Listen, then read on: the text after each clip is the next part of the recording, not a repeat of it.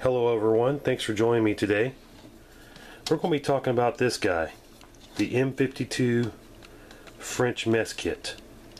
And we'll show you a few things here on the tabletop, and then we're going to go take it out to the woods and cook a little bit out there.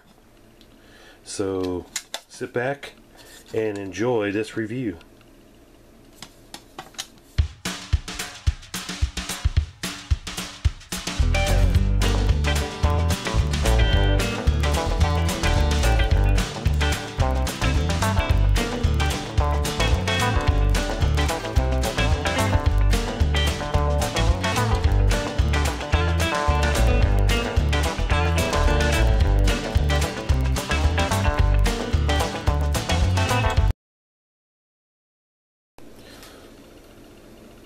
Okay, so to bring you a little history about these French mess kits, this is the M35, which was the older mess kit that was before this one.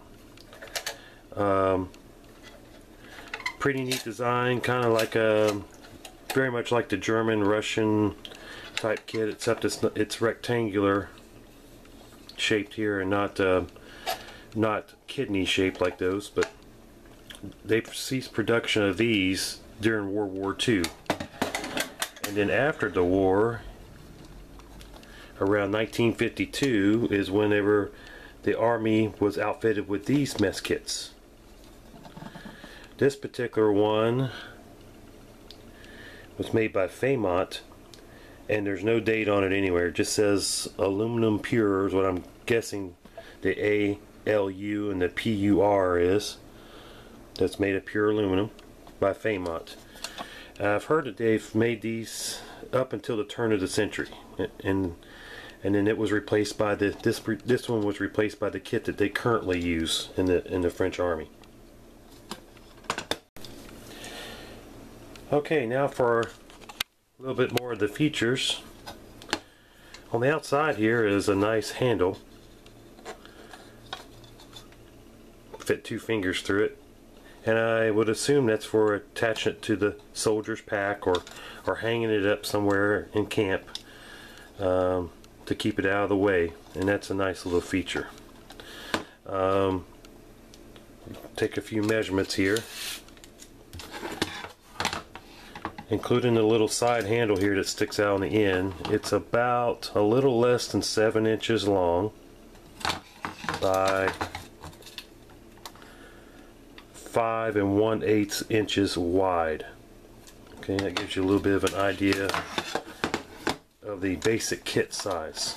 Okay, it weighs, I used my scale here, and it weighs, the full thing is 19 ounces or 541 grams. That's the whole kit.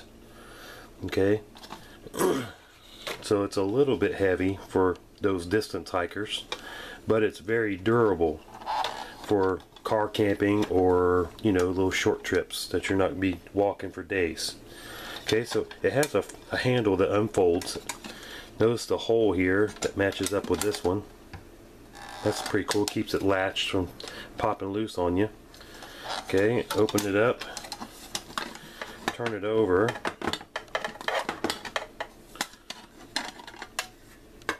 And you get a nice deep fry pan. Okay, that's about 1 3/4 inches deep, measured on the outside. Okay, yeah, about the same on the inside. Okay, really nice little pan. It's the gauge, I can't tell you the thickness, but you can see there it's a nice gauge metal. About 1/16 of an inch, I'm guessing, just trying to hold that up there and film this. Okay, so that's the first part. The second part is another pan that is actually deeper than that one. That one's 2 inches deep and slightly smaller. It's 6 inches long by about 4.5, and it also has its own handle that folds out. Okay, nice gauge of aluminum also. Okay, so it's pretty heavy duty. You can see it's been used, and there's not very many dents in these things because they got a nice gauge of aluminum. Then lastly, you're left with this pan, which could be an additional cooking pan or something to prepare food in, or you could eat out of it as your plate. Also, it's got this indentation here made into it so it fits the little pan like that. It's a lid for this smaller pan,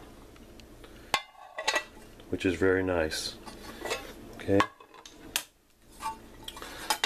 so that's all 3 pieces of the kit.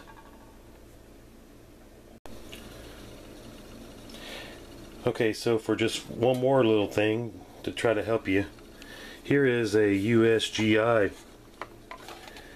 meat can, one I use a lot, and to just kind of give you a reference, move some of this out of the way. Here's the USGI pan. Here's the larger pan beside it, so you can kind of see in size comparison the difference between the two. Okay, then here's the smaller pan, which basically fits inside the larger pan, but it's definitely not as tall. Look at the difference in thickness. So you can fit a lot more into this French kit than the American GI one. So let's go out. I'm going to take you out to the woods now with me, and we're going to cook up a little something over the fire.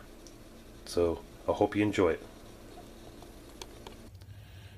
Okay, so to reveal what I'm going to be making today, first off, I'm going to be using the 1952, I think it is the M1952 French mess kit that I've already talked about. And we're going to be making a childhood favorite, especially of my wife's when she was growing up. It's called hole-in-ones, or egg in a hole. I've also heard called that before. Basically what we're going to do is take a piece of bread, take out the center, and butter it like we're going to use toast, like we're going to toast it in this pan. But as it's toasting, we're going to drop an egg right in the middle. And that's what it's called, egg in a hole, or hole-in-one, whichever you grew up learning about, okay? So let me get this all ready to go and we'll get started. Okay, so I was looking, I forgot to bring something to cut the hole in the bread, so my brother-in-law had one of his Diet Coke cans he was about to pack out in his pack, and I thought, well, let me use this rim for this. So basically what you need to do is set your bread down, take your cutter, which in this case is a Diet Coke can top, and remove the center just like this. Okay, save this piece. My wife says that's the best piece because you can toast that along with the rest of it. Then I'm going to take some margarine I brought from home, and I'm going to butter one side of it. Okay. Then get my dirt out of this. We're going to put it up here on the fire and get our skillet warm. I'm going to add, I'm going to use a little bit of olive oil after I drop the egg in so it doesn't stick. So let me get this going here. Let this skillet warm up and then we'll drop it in. Okay, so here we go.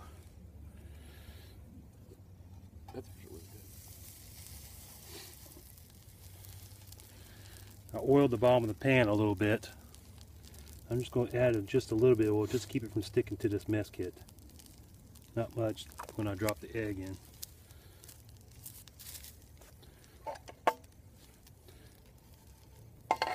Okay, here we go.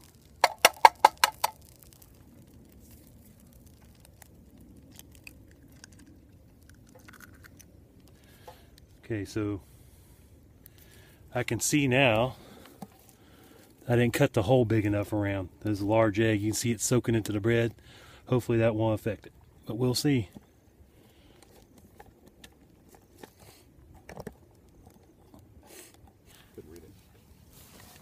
Okay, so you can see that the egg now getting pretty well done on the bottom, and I put my other little piece I cut out in there. Also I salt and peppered it off camera. So let's see if we can flip this thing over without making a mess. I think I'm going to drop a little bit more oil in there when I pick it up, just to make sure that the egg doesn't stick.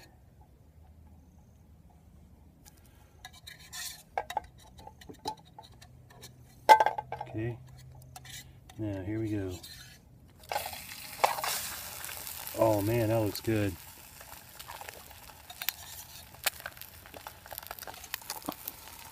Man, look at that. That's awesome. Ooh, and the little piece is browned up too good. Yeah. Man, that is cool. Okay, so we're going to keep it cooking. I'll show you what it looks like when I take it off.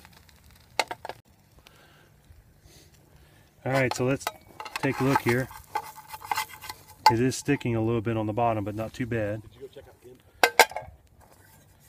end? And let's flip it over. Okay, we could probably cook it a little bit more. But the egg seems done, so we're going to call it done.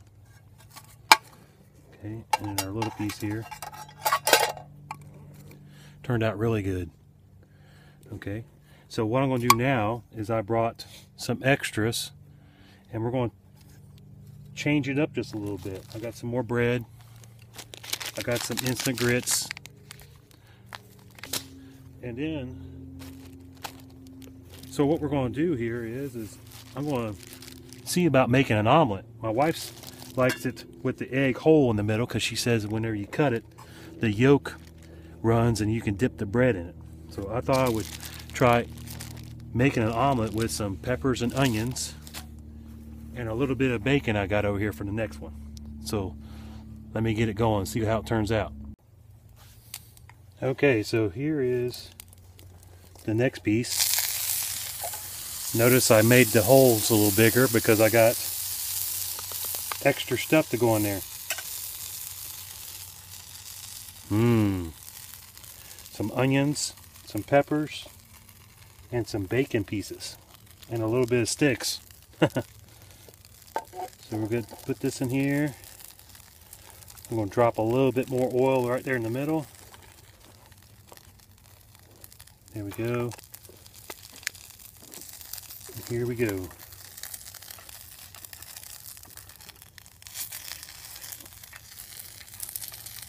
Another stick right there.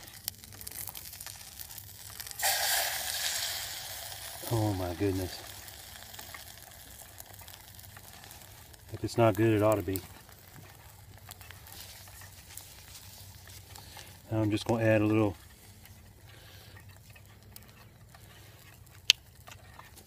pepper.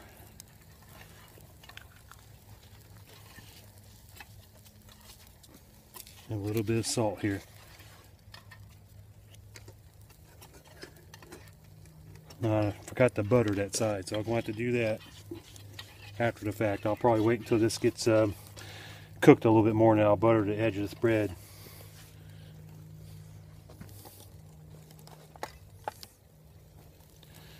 Man, that's going to be good.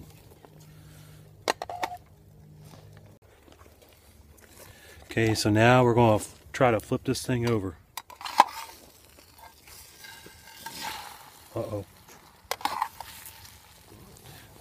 I don't know how it's going to look on the bottom because I didn't quite get it over, but we'll see.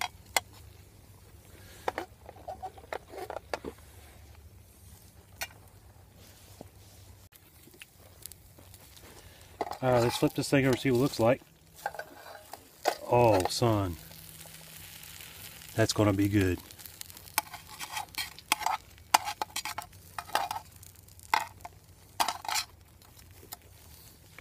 Man.